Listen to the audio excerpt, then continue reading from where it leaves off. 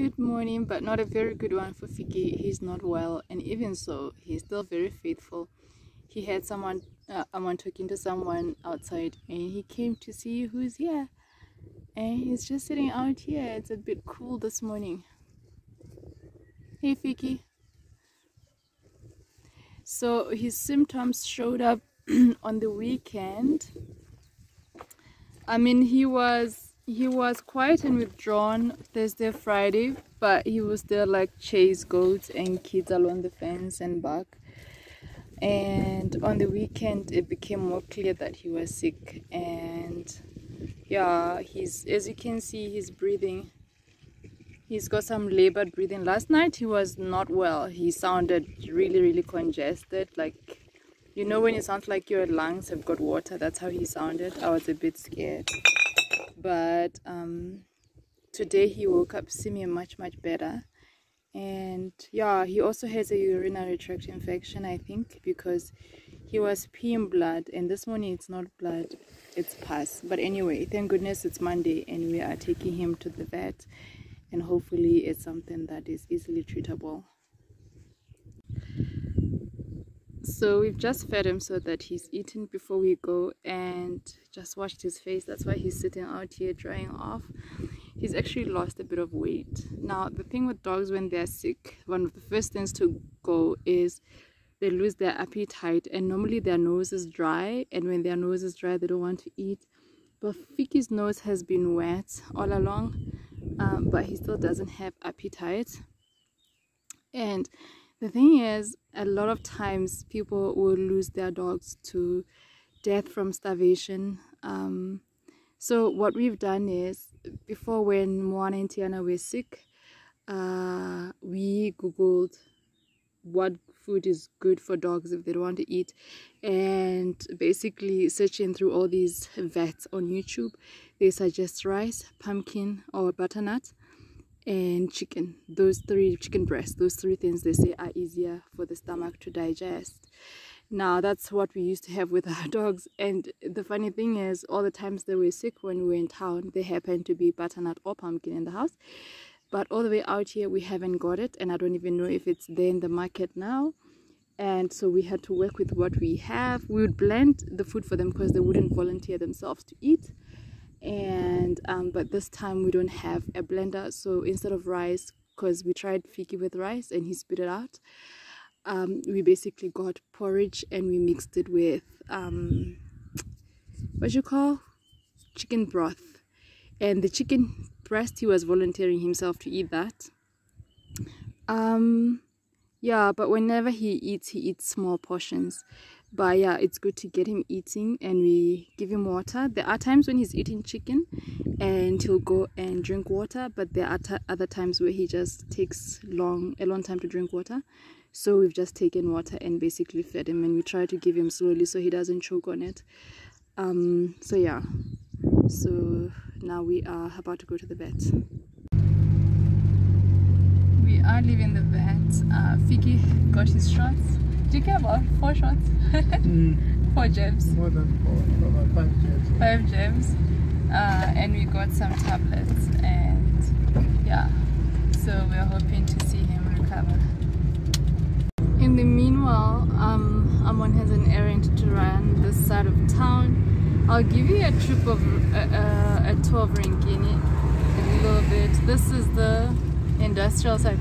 What do you call this side really? I mean, the industrial side. Okay. Yeah, but we're making our way to Renkini, which is really close to where the vet is. He wanted to do a quick errand, and I wanted to show you what the place looks like. This is a suburb called Thorn Grove.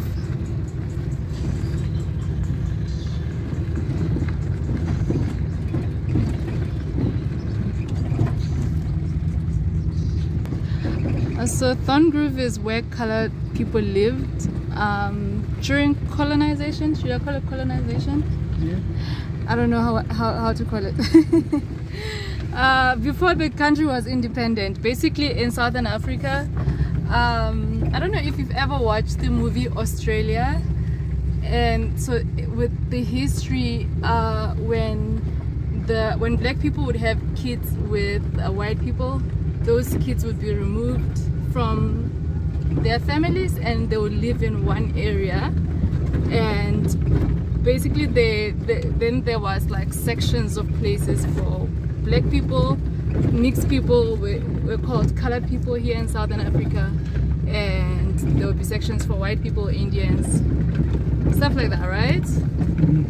Yeah, so Thorngrove is a former colored community. The thing is, people are becoming more mixed now, hey? Yeah. We're no longer living in sections like we did. But you still find a lot of people. But you still find a lot of, like in a former colored community, you'll find a lot of colored more than blacks, no? Yeah. Alright, is that. Anyways, this is where we're coming, where Amon is coming. So yeah, like we said, we're going to do the tour, and then this is the piece where guys cut timber and they turn it into planks. So this is the teak there, and then these are the pieces that I'm interested in.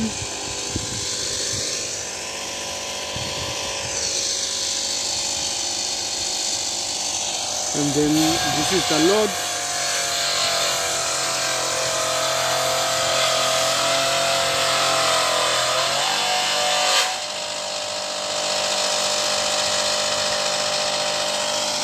And then comes up this side.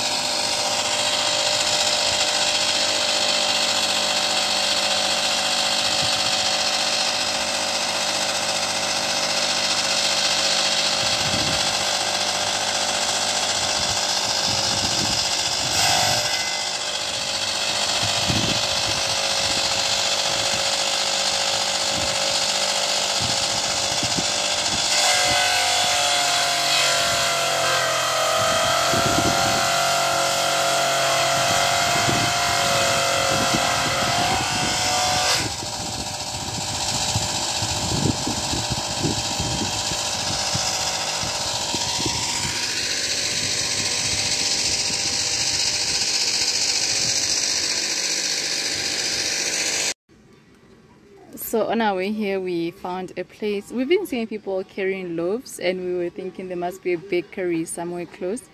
But today we did find a place where they actually buy the loaves, and we bought this for 10 Rand, which is 50 US cents. This is what Amon was planning to get cut here. Oh, okay. Amon is disconnecting the radio. So on the way, we were stopped by the police, and then they handed us to ZBC people, and they were checking for radio licenses, of which we didn't have, and we didn't know that we needed a radio license for a car radio. Anyways, so they were charging us $31, and we were like, oh, we've got a sick dog. So they pardoned us. So Amon decided when we park somewhere, he's going to remove it, because it wasn't even working, and it nearly costed us the price for the radio, no? Mm-hmm. We've got the planks and we are going home.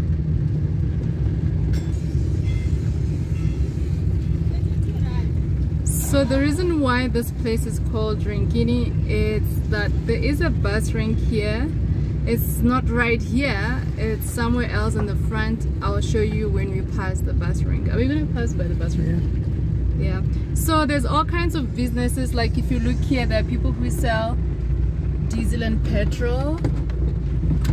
And yeah, so all these places you always find a service of something. There's mechanics, there's welders.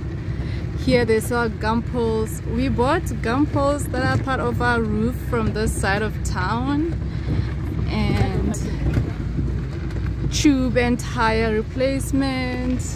I should zoom in. There's some gum poles over there.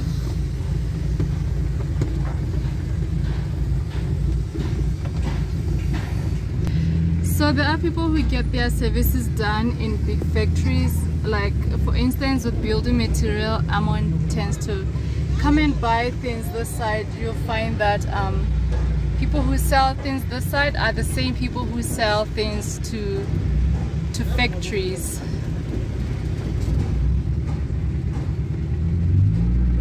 Chuffed with this car here. I love this car.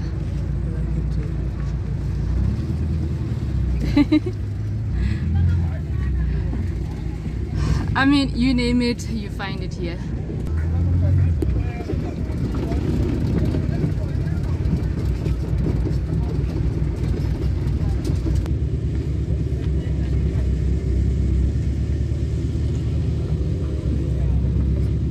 And then of course you have the ladies with the vegetable stands and cooking oils, everything. The bus rank. And so this is where the bus rank starts. If you see this place with the shades, where there's a roof there, that's where the buses are parked. So when they call this Renkini, it's literally from the English name, the English words bus rank. And yeah, there's all the taxis and buses there.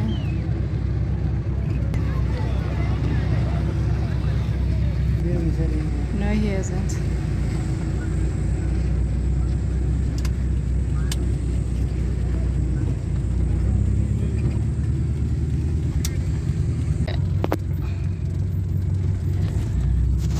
We're actually getting fuel here. We found out that it's $47 per liter here. So that is Renkini behind us. I hope you enjoyed this video. Until next time, bye bye.